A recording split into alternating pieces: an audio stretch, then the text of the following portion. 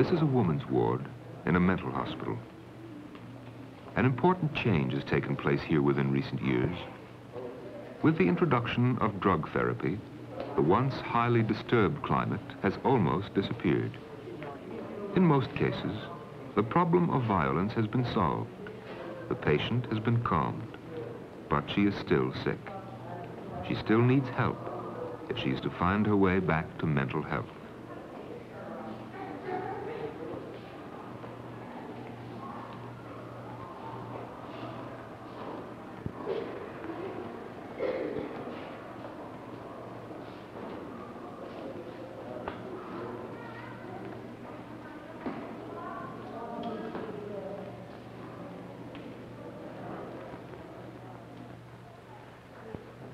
Because today's patient is more accessible, because the burden of custodial care has been greatly reduced, there is here a new opportunity for those concerned with the patient's day-to-day care.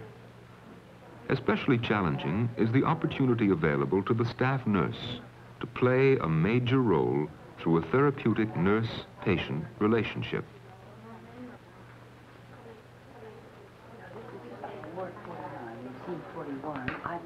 Susan Davis looks upon these patients for the first time. Unlike patients in other hospitals she has known, she will find no charts upon their beds that point the way to recovery. Still, she knows that for many, there is a way, but the chances of finding it rest in large part upon her. This is the opportunity and the challenge. And we have a television set. Now, this afternoon, I want to show you some of the other things. Now, I think we better go. Oh, I'm so sorry. I hope I didn't hurt you. Are you all right?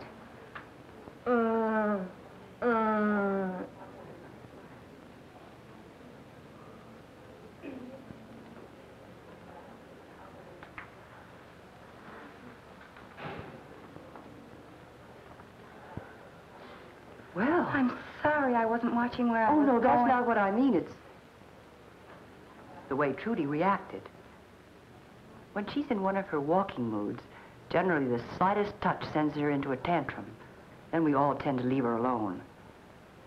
This is the first rational response I've seen in her in 5 years. Well, come on, we'll talk about it later. There are so many other things I want to talk to you about. The human mind presses continually toward a feeling of comfort. When the real world cannot supply even its minimal need, it may build a world of its own, with its own language, its own mode of conduct. Psychiatric therapy is the careful search for the gaps in skill or information which prevent the patient from using the real world, which make it necessary for her to create a world subject to her exclusive control. It consists in finding the bridge that exists between these two worlds and leading the patient back over it to reality.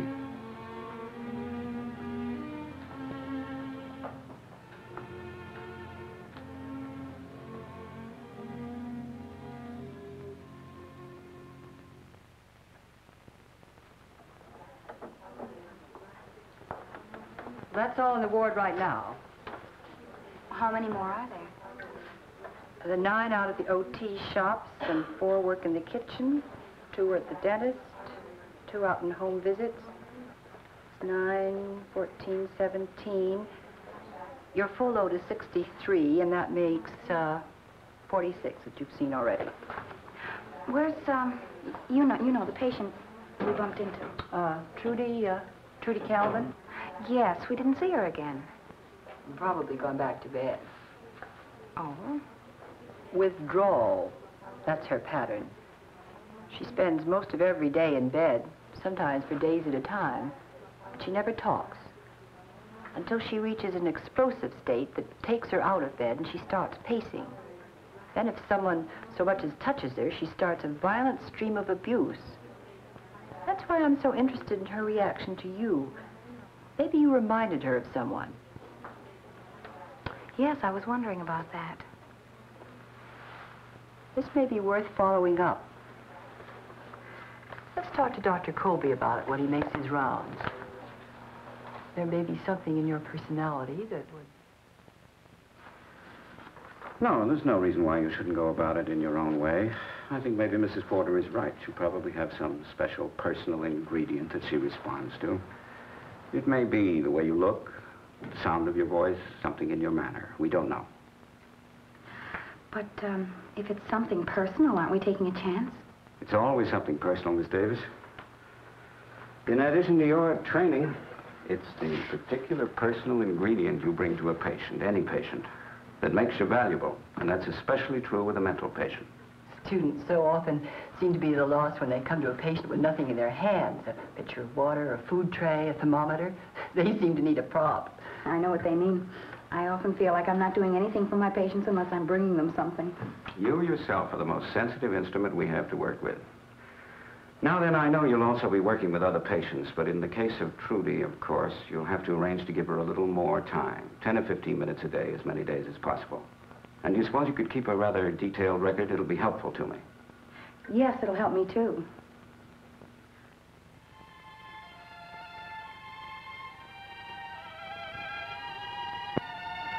This is a report of my first week with Trudy. When I went to see her for the first time, she was lying on her back, and I knew she saw me.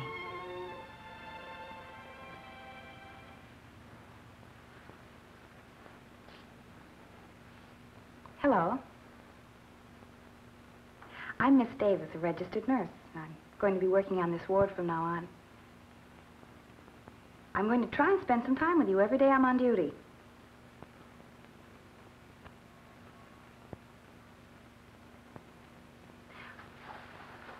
Will you tell me your name? Well, until you tell me what you'd like to be called, I'll call you Mrs. Calvin. So you thought you had some special magic? Well, take a good look and think again. And start from the beginning. I remained with Trudy for 10 minutes, but I didn't try talking anymore. Before I left, though, I told her I'd be back the next day.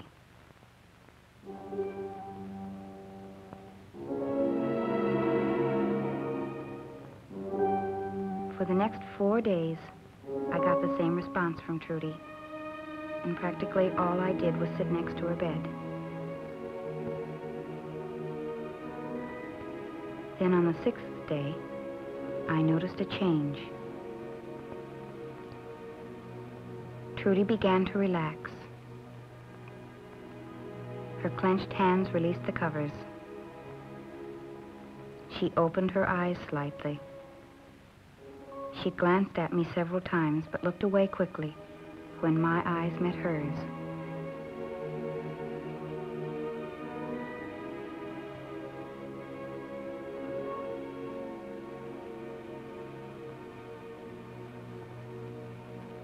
When it was time for me to leave, she turned her head and looked at me.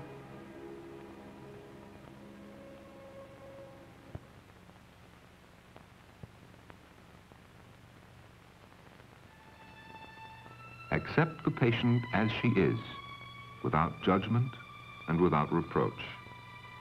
The first step in helping a patient in the painful process of re-education is to create for her a climate of comfort and trust. She needs, first and foremost, to feel accepted as a person, exactly as she is.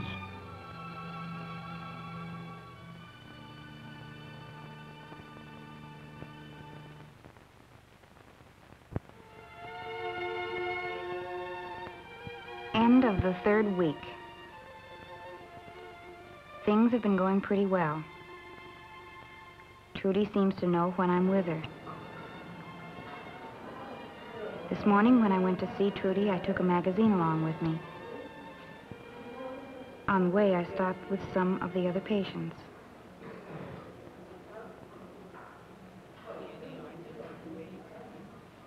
When I reached the door of her room, I met one of our psychiatric aides coming out. Good morning, Mrs. Johnson. Hi. How's Trudy today? Not so good today. She didn't want to be bathed or have her hair combed. I managed, but it's not one of her good days.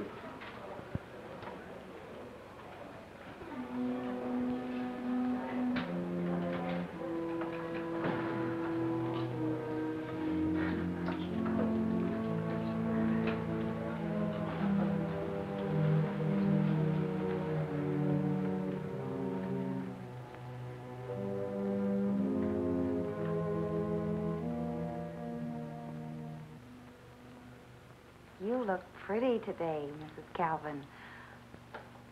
Oh, your hair is so bright and shiny. You look just like the weather. It's a bright, shiny, crisp day outside. It's the kind of day that makes you feel full of pep, makes you want to look through the magazines at the new fall style. Oh, something is wrong. Have you seen? Why is she pulling away like that? Is it something I've said? Isn't that funny? Something I'm doing? It's just a straight piece of material. And It just goes right straight why do I down. keep rattling on like this? Talk, talk, talk. Calvin, you know what I was thinking the What's other day? bothering me? I was thinking that if we took your hair and we put some curlies in the kept her on talking about anything at all. By the end of the visit, Trudy had her face to the wall. When it was time to leave, I told her I'd be back tomorrow, but I didn't get any response from her. You were obviously anxious. In thinking about it, can you account for it?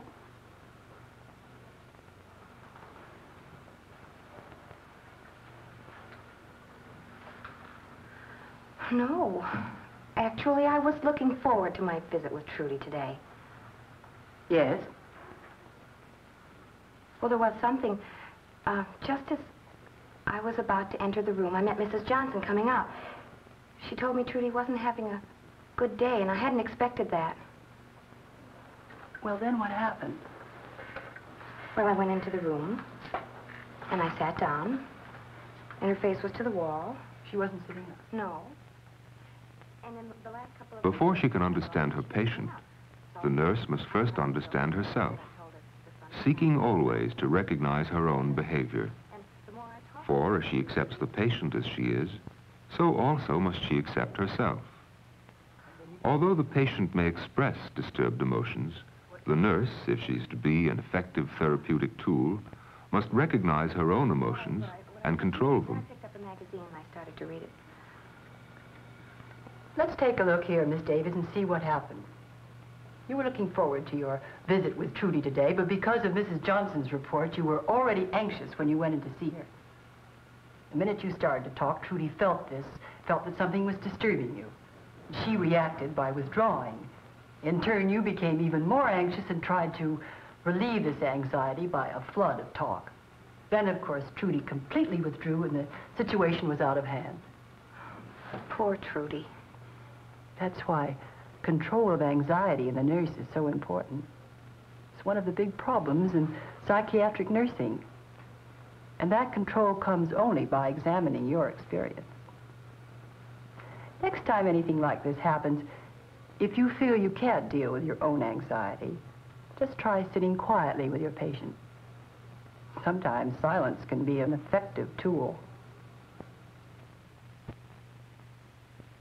You are important. You are respected. You are accepted. This is what the patient must feel. Sometimes it can be said in words. Sometimes only by being there, sitting silently. Presence alone is reassuring. The patient should come to feel the nurse's confidence in her and her capacity to change and improve.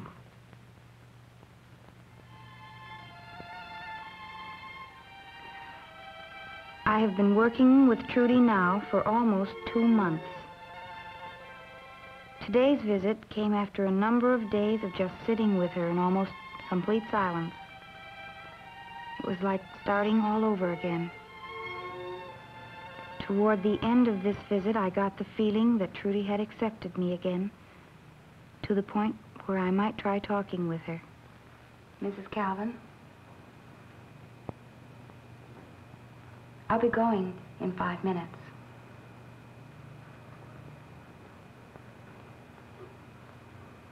I'll come back later.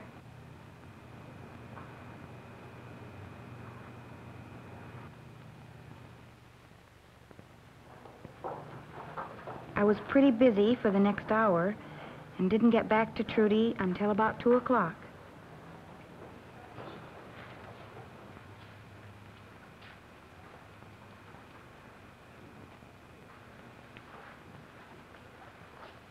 Mrs. Calvin,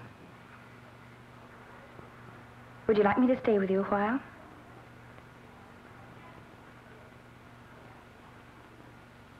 was the wrong way to put it. I was asking her to make a decision about me, to take the responsibility. This is something we should decide together.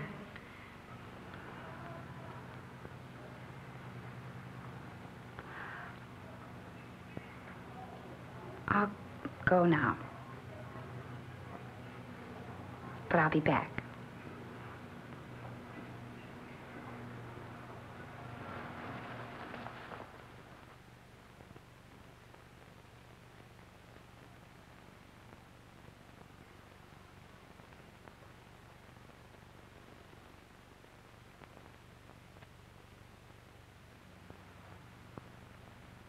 I returned about an hour later.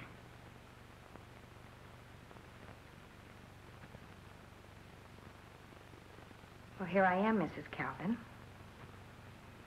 Uh-huh.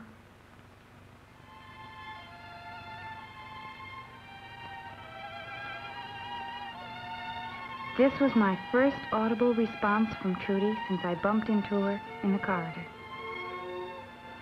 Only this time we worked it out together.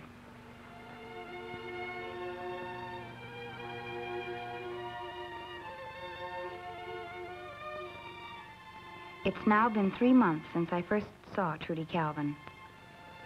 This morning she was pacing by her bed when I came to see her. As I came through the door, I had a moment of apprehension.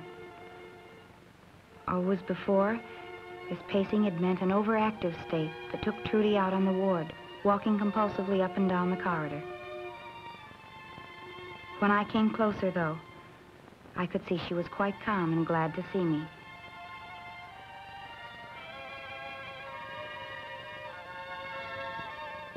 We walked out on the ward together.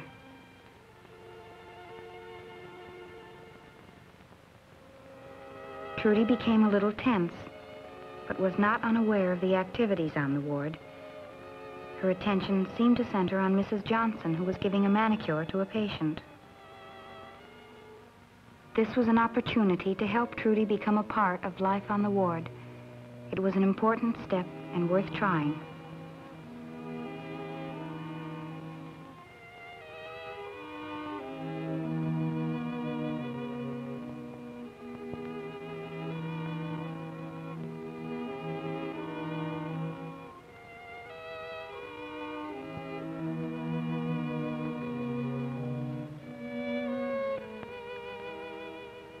I told her I'd be back in a few minutes and moved away to a point where I could watch her.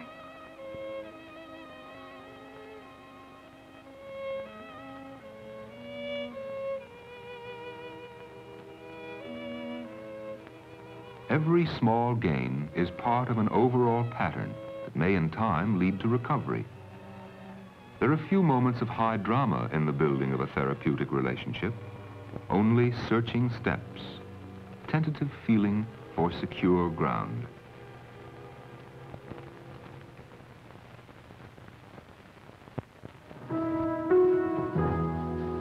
My 4th month on the ward.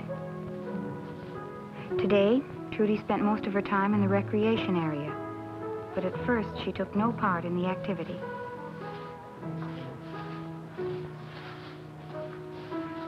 Mrs. Calvin, would you like to dance? All right, maybe after in a little while. She just didn't seem ready for participation, either verbal or physical.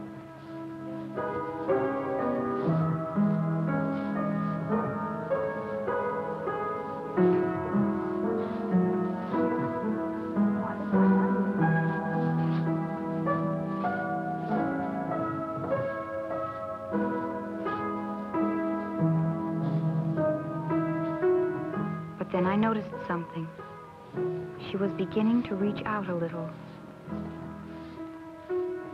How could I help her?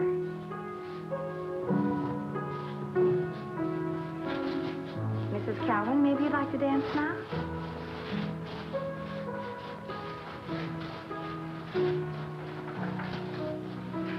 Let's go out here a little further.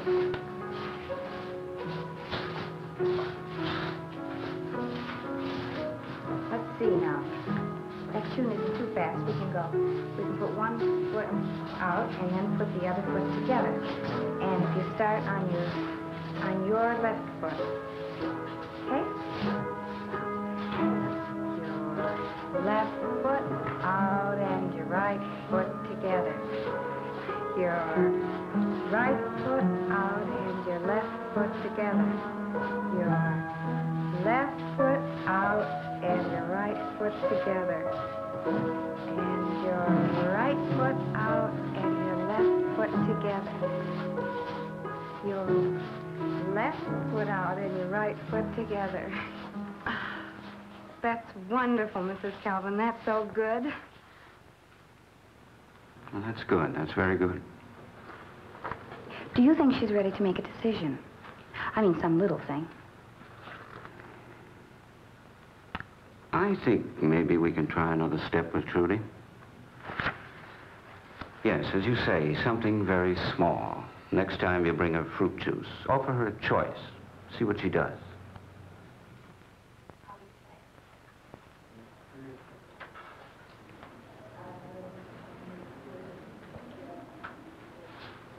Mrs. Calvin,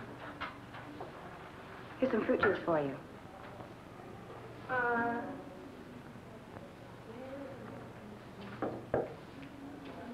Which do you want? Tomato or pineapple?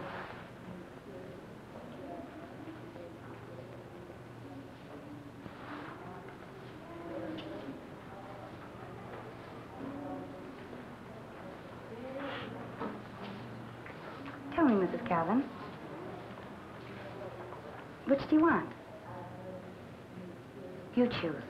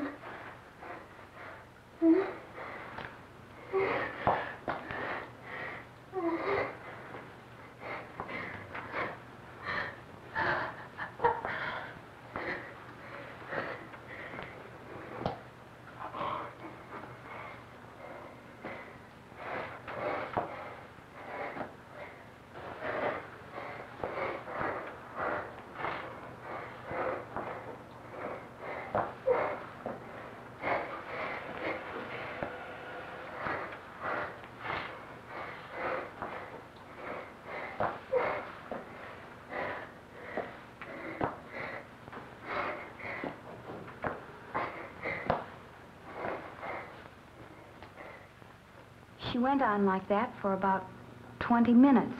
What did you do? Did you try to stop her? No. I just sat down next to her and stayed there. Good, that was right. It's good for a patient to be able to express negative feelings. Actually, it's often a healthy sign. But most important is that you accepted it calmly, without retaliation, without reproach. You stayed there with her and let her know she wasn't being rejected. Then I did do the right thing. Exactly the right thing. When you've been here a little However extreme her behavior may be, the patient must feel that she herself is not disapproved of. This is a basic principle in psychiatric nursing, and the nurse learns to apply it through her experience with patient after patient. The therapeutic relationship is a process through which two people grow stronger, the patient and the nurse.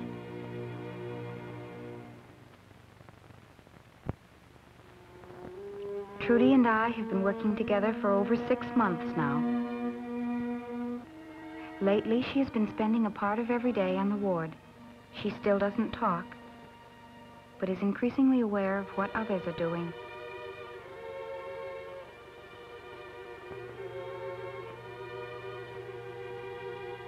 Where a patient lives and the people who look after her can be her two best channels for recovery. They can lead to social participation with other patients, with ward personnel, and finally, visitors, symbols of the real world.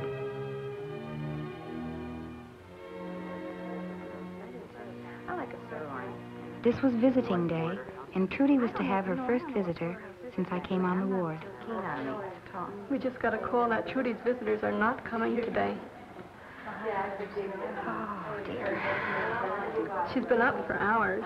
She just could hardly wait to get dressed this morning. I thought maybe you better tell her.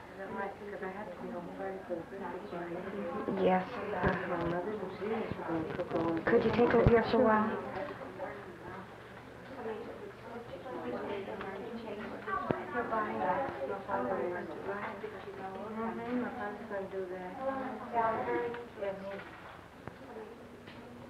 I have a message for you, Mrs. Calvin. Your sister won't be able to come to see you today.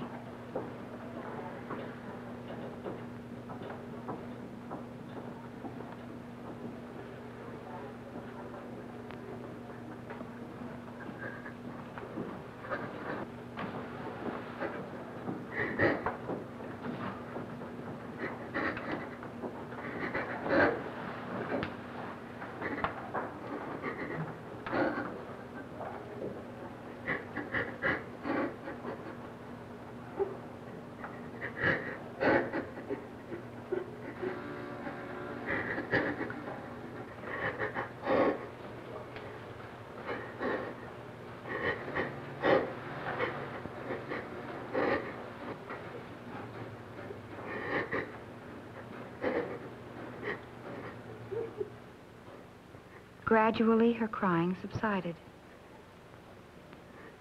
We sat in silence for a while until it was time for me to leave.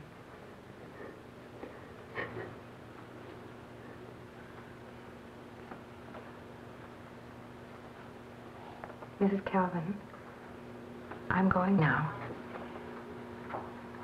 I'll be back tomorrow. I'll see you tomorrow.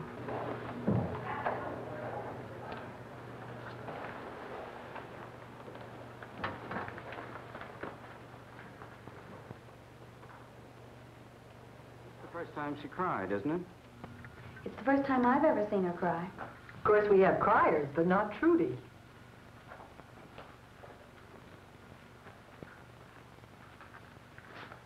That's it. She cried when anyone might feel like crying. She was disappointed. That's good.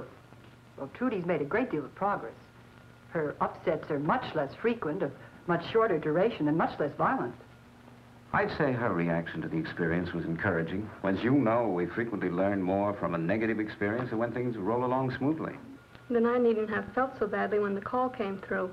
I just hated to tell Miss Davis about it. Sure you did, but we have to face these things. Otherwise, a pattern of avoidance comes about. With a patient like Trudy, who is easily upset, there's always a tendency to keep her quiet and undisturbed, even to the point of leaving her alone. And that's the worst thing that could happen. What Trudy needs now is to have as many people as possible interested in her. That's what Mrs. Porter and I were talking about the other day. I think it's time for Trudy to begin to relate more to others and less to me. I was wondering, Doctor, what we could do about it. Well, I think Mrs. Johnson can do some of the things that you've been doing, and I think you can arrange with one of the student nurses to spend some time with Trudy. In general, if everyone on the ward is fully aware of Trudy's needs, it's going to make a big difference. All right. Now, let's discuss Mrs. Landers. It's 8 months now. Trudy seems to be showing some real progress. She still does not talk to anyone, but there are other indications of improvement.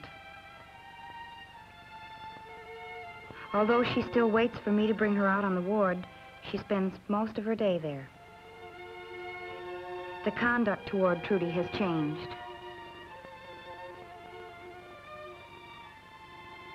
As I attend other patients, I notice that she is not left alone as much as she used to be.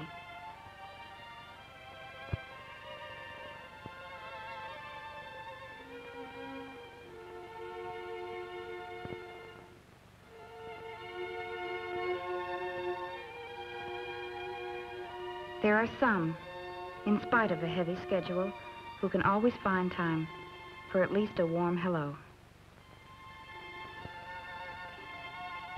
Patients who used to avoid her have fallen in with the new attitude toward Trudy.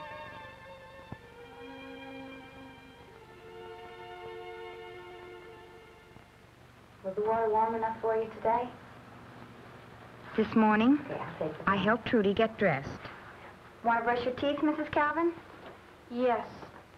There it was. Trudy had spoken for the first time. It feels good to brush your teeth, doesn't it? No, it doesn't feel good to brush my teeth. It doesn't. No, it doesn't. You have a nice voice, Mrs. Calvin. Why do you call me Mrs. Calvin? I've been waiting for you to tell me what to call you. Don't you want me to call you Mrs. Calvin? Everybody else calls me Trudy. You can call me Trudy. All right. There is still a long way to go, but Trudy has come a long way. The road back to mental health is never clearly defined. It takes the work of many people to feel out the path and help the patient to travel it. And not one patient, but many, are their daily concern. In this complex pattern of therapy, the nurse has a vital role to play. She comes to her patients with the most important and sensitive instrument she can possibly use, herself. Her first need, then, is to know herself, to know her skills and strengths and how to use them. She will learn to relate to the needs of each individual patient. She will develop inventiveness, finding ways to bring her patients closer to reality. The nurse will look upon her patient, first of all, as a human being, and think always in terms of what is best for her. These are the qualities that make a better nurse and a better person.